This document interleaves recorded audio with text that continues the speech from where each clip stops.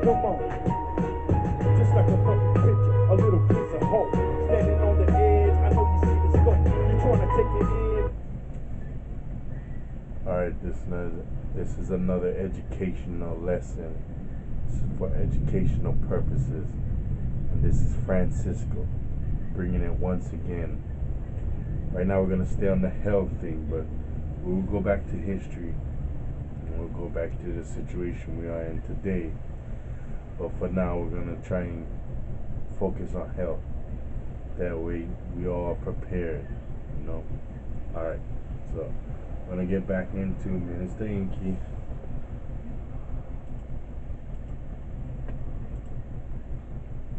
These notable white people. So, what do you think is going on with that, Minister Inky? Listen, brother, exactly what we've been discussing this entire conversation is what's going on with our community. And I'm going to tell you,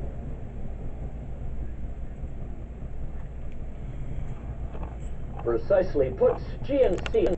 Now these ain't poor black folks who eating shit in the supermarket. That we, they got some money. No. You know what I'm saying? no. And here's the thing. We think in our minds and in our hearts, because we keep putting money at a much higher value than it really is, because we don't have money. So we keep thinking that money is more of a thing than it really is. But once you get around people that have money, you're going to realize that money doesn't come with anything else. So a lot of these people, although they have money, they eat in the same diet as John Q. Nobody, John Q. No Cash, because they don't have the information. The information is what's more important than the money, because money can only really make you more of who you already are. It's not going to add or take away something that's not there. So what happens is, when we are uneducated about what it is that we're going to do, so we're eating recklessly because we don't know any better. Once we get infused with money, that just makes us twice as dangerous, because we're going to get to our destination twice as fast, but that destination is death, because we don't know what we're supposed to be putting into the machine. We don't know what type of gas to put in. So now that we got money, and it gives us the availability to taste more delicatessens, to eat more things, to go to more restaurants, to taste and enjoy. We don't know what is supposed to go into this body. So once we get opened up to more possibilities, it only does more harm. So when you're looking at globally, and I like the way you put the question, because you're looking at our elders versus European elders, and here's the real difference. Here's the real core issue. When you look at illness, right, you have to look at illness in its most simplistic way. You have illnesses that people are born with, and then you have illnesses that people earn, so to speak, over time. They acquire these illnesses. So you have an illness where you have some faulty genes, etc., etc., and so you have poor development in your physical body somewhere. That's something you're born with. Type 2 diabetes, that is something that you've acquired from making poor judgments in your lifestyle. Completely two different things. Now, as black people, African Americans, melanated people across the world, we have the best genetics. And what that means simply is that less than 10% of the illnesses that we deal with are stuff that we're born with. Less than 10%. It's the opposite for Europeans. In fact, a lot of the positive eugenics that's been practiced the past 200 years has been by them, for them, to reduce the amount of birth defects they were having, because they have natural, very high natural amount of birth defects. So they wanted to be able to go in and change genes and change this and turn this off and turn that on before they even got out of the first trimester to try to correct a lot of the birth defects. So what am I saying? Why am I giving you that background information? Because people who are born with health challenges appreciate their health a lot more because they're born without it. Okay. Anything you get for free in life, you take for granted. Take for granted, right, right. We have the most precious genetics on this planet in the poorest health because we The take babies it for got the granted. bath. It's just that simple. Appreciate their health a lot more because they're born without it. Okay. Anything you get for free in life, you take for granted. Take for granted, right, right.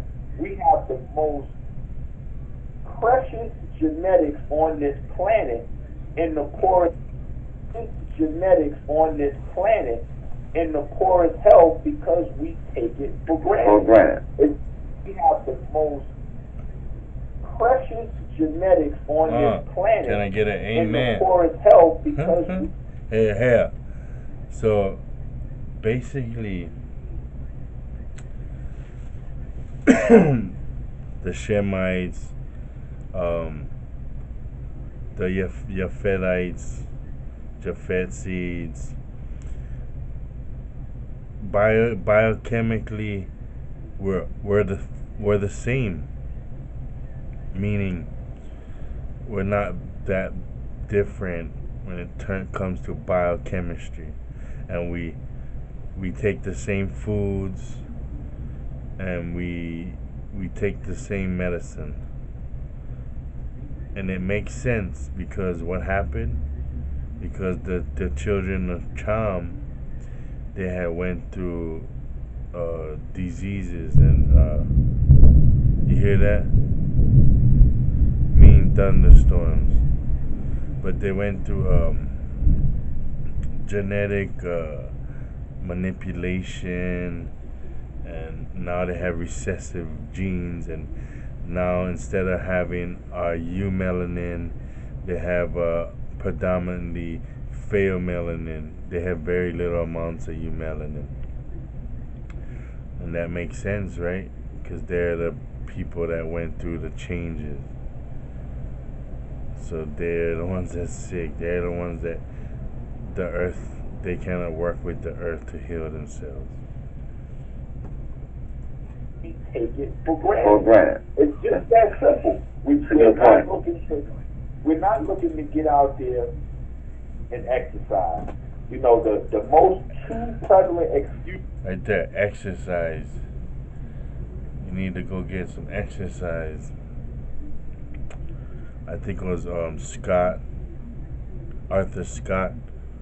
He bust out the Qigong and shit. I do Qigong.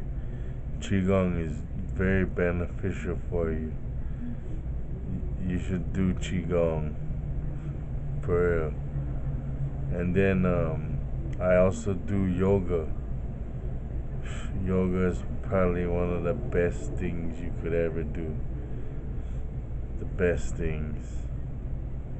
So you'll see a change in the first yoga experience. Do a 20-minute, 30-minute yoga. You can find it on YouTube. I mean, there's numerous amounts of yoga videos. Go to Yoga Text, go to Yoga Zone. Any of these things, good starter ones. Exercise, you gotta exercise. So get out and do something that maybe you enjoy, but you have to try something. So we're gonna get to the next video. We're gonna learn about plasma. So plasma is key because most of your blood isn't blood, it's plasma. And that's why they love taking your blood, taking your plasma. Plus two,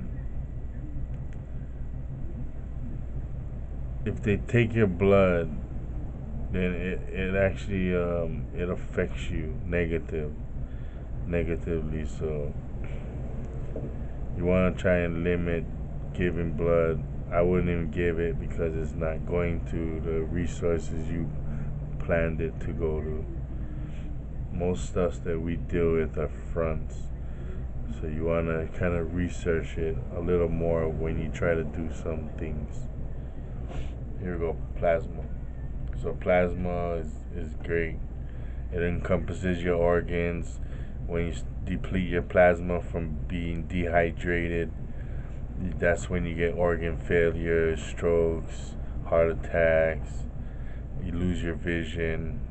It's because usually the plasma is depleted in the area or is at a low amount.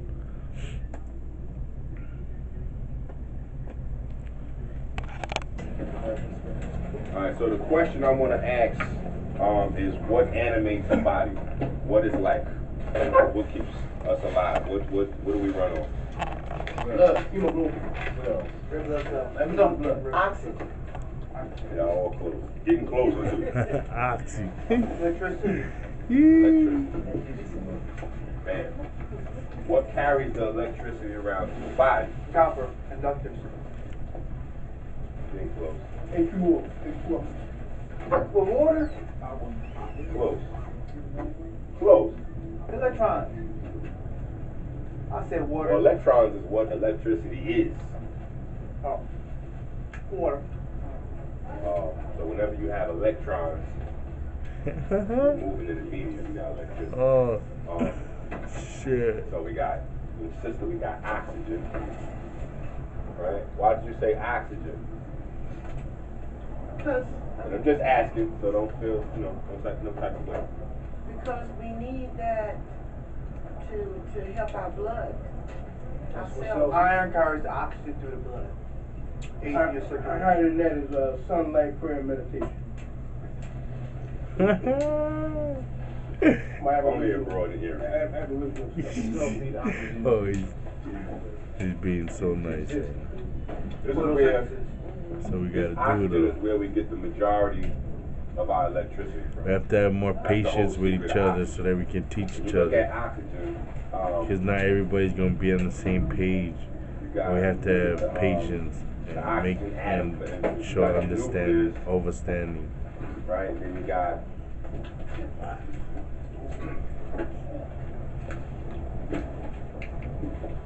yes, that's about right. You got 8 electrons for every atom of oxygen, right? And the whole trick which makes oxygen special, and it's important to get it just so we get this whole thing down pat, because I'm going to spend like probably the next few months just specifically dealing with plasma. The thing what makes oxygen special is that oxygen is a strong acid. Oxygen is a strong acid. And it's so acidic that the bonds which would normally keep these electrons attached to the nucleus are very weak.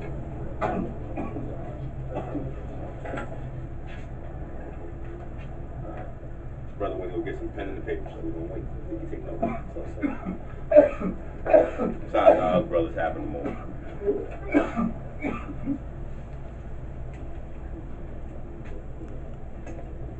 Told you to watch that popcorn.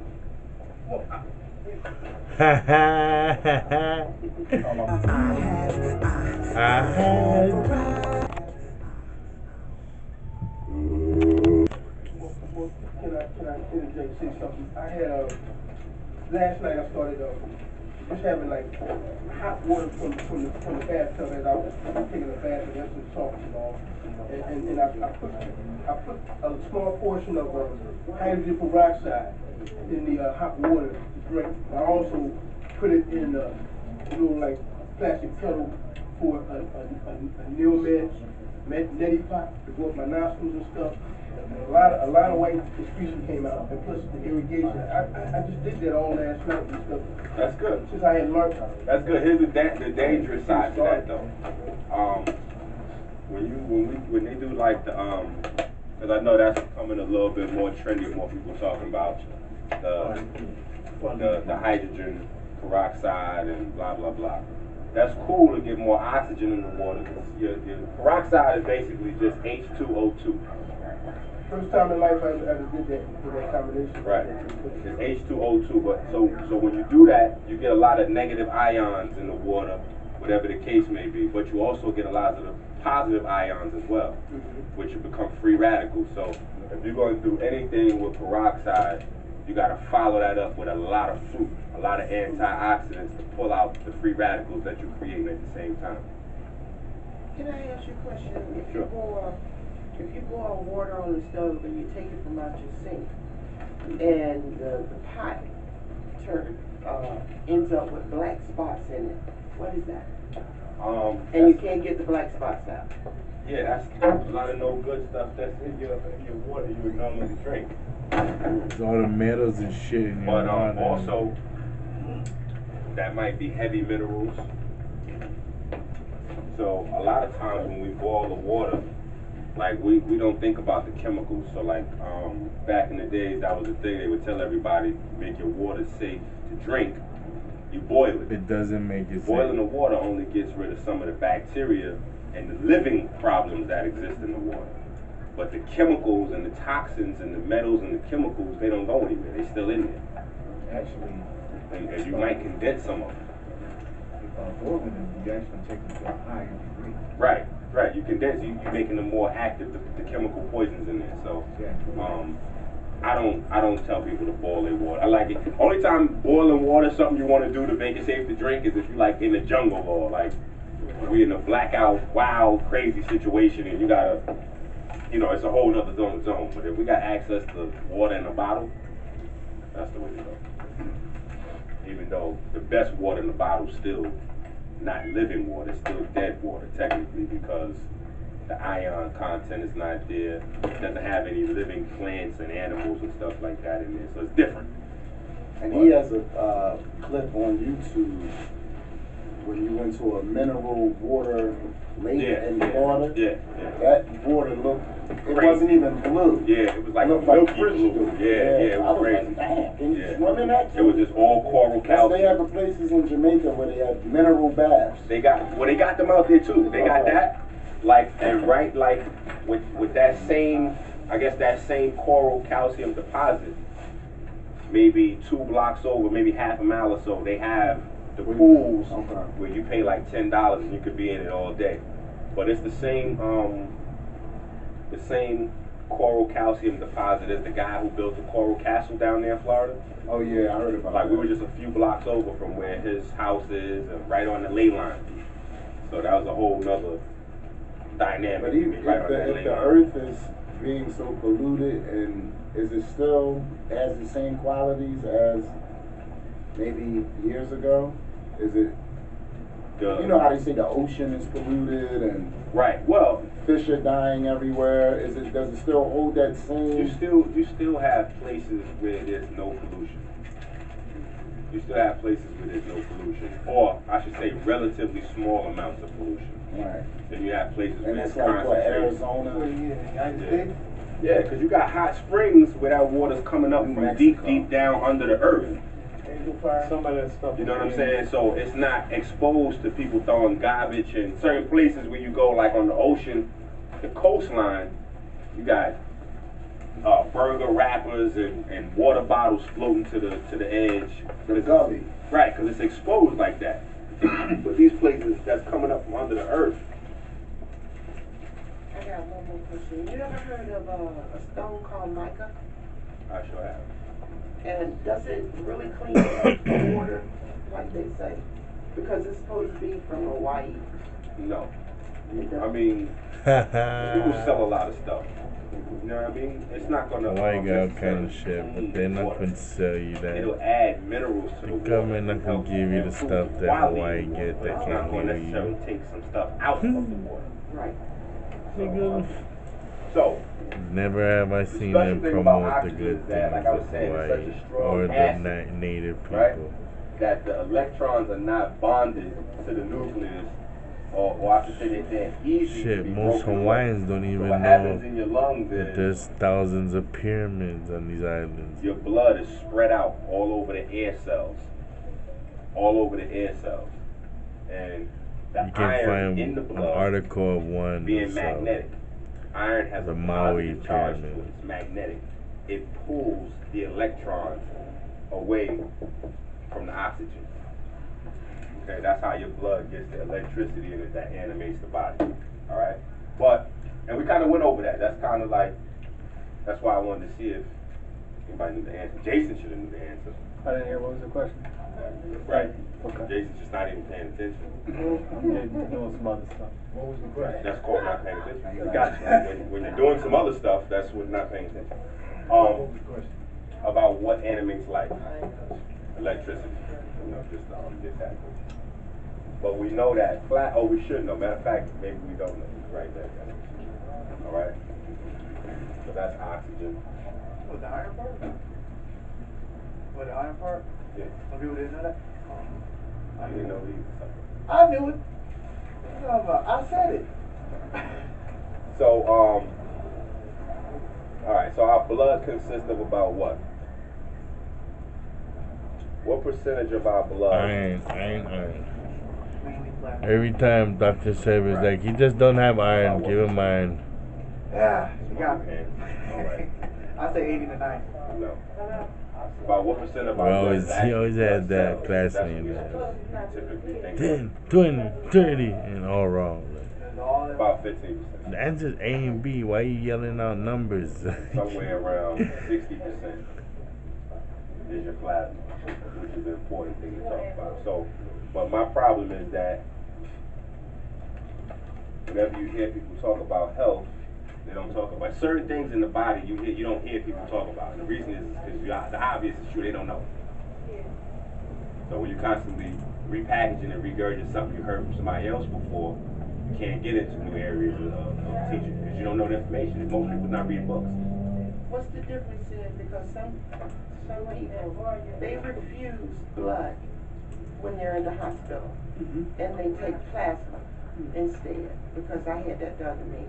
What's the difference between the blood and then the blood plasma? All right. Good. That's a good honest question. The plasma is basically the fluid that your blood cells float in.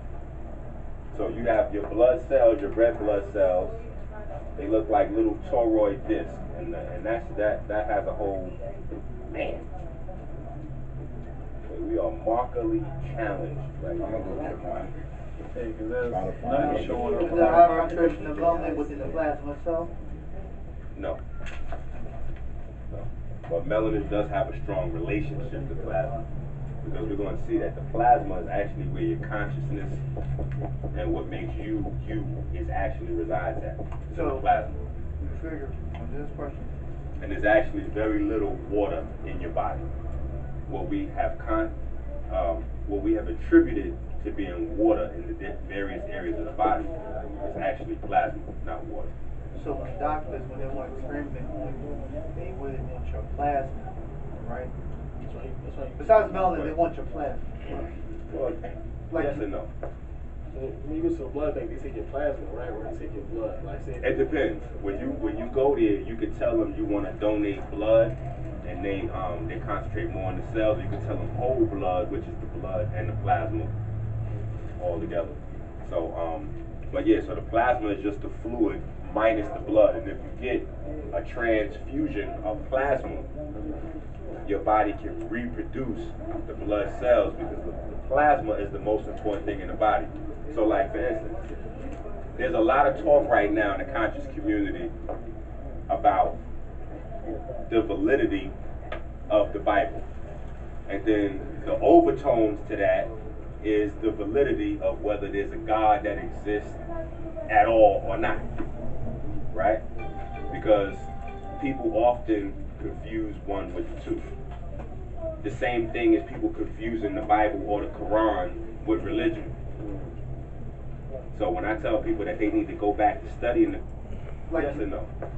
When you go to a blood bank, they take your plasma. Your body can reproduce the blood cells because the plasma is the most important thing in the body. So like for instance, there's a lot of talk right now in the conscious community Here we go. about the validity Here. of the Bible. And then the overtones to that is the validity of whether there's a God that exists at all or not, right? Because people often confuse one with two. The same thing as people confusing the Bible or the Quran with religion.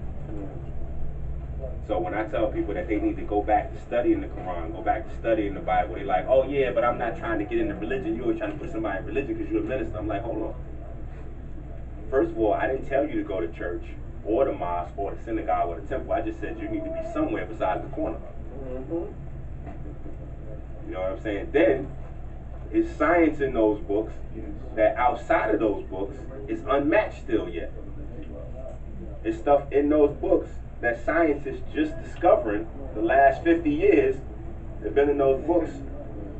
Depending on, it don't even matter who you listen to in terms of who wrote the book. But you tell, okay, if you deal with what's in the book or the religious aspect, it's like, okay, Muhammad was in the cave and he got the book divinely inspired by the angel Gabriel, blah, blah, blah. So some people like, well, that's not true, and you know, this person really wrote it, and all right, cool. Whoever wrote it, it was awesome. It was 1,500 years ago, minimum, by anybody's standard. 1,500 years ago. So 1,500 years ago, they knew things that's in the Quran that scientists are just getting the last 50 to 100 years. 2,000 years ago, it's stuff in the Bible that they're just getting right now. So, and then the deeper I study, I see that there's a level of intelligence that's at play that nobody can really put their finger on. Level of intelligence. When you look at a cell, the creator, right? Cells automatically know how to build themselves up and to make a whole person. Your body starts with one cell. Nobody consciously directs that one fertilized cell from your father's sperm and your mother's egg into how to build itself. Like for instance, like if we take 1,000 bricks and we throw those bricks in the middle of the street and step back, those bricks will not build themselves into a building, let alone build themselves into a building that can keep rebuilding itself as the building starts to degenerate. So it's something in each one of those cells that has that intelligence that already knows what to do. All right, come on. We're going to make a lung. Okay, y'all going to make a liver. Boom, boom, boom, boom, boom. And that was my next question. What is that called? It's called intelligence.